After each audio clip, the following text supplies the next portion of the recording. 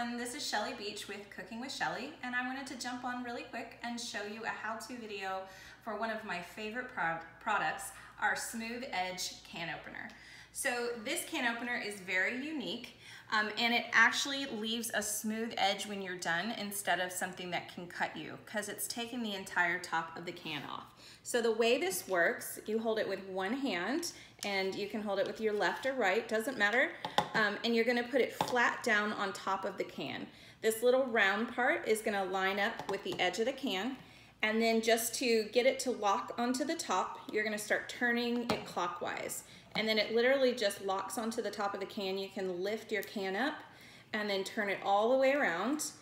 You'll know when you've gotten all the way around the can because there's a slight release feel, like that. It's like a tiny pop.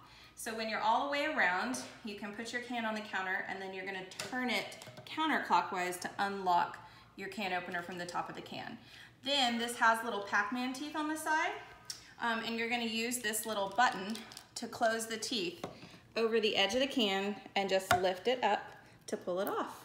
And then you have a smooth edge. Like I said, there's no sharp edges because we took the entire top of the can off. That's our smooth edge can opener.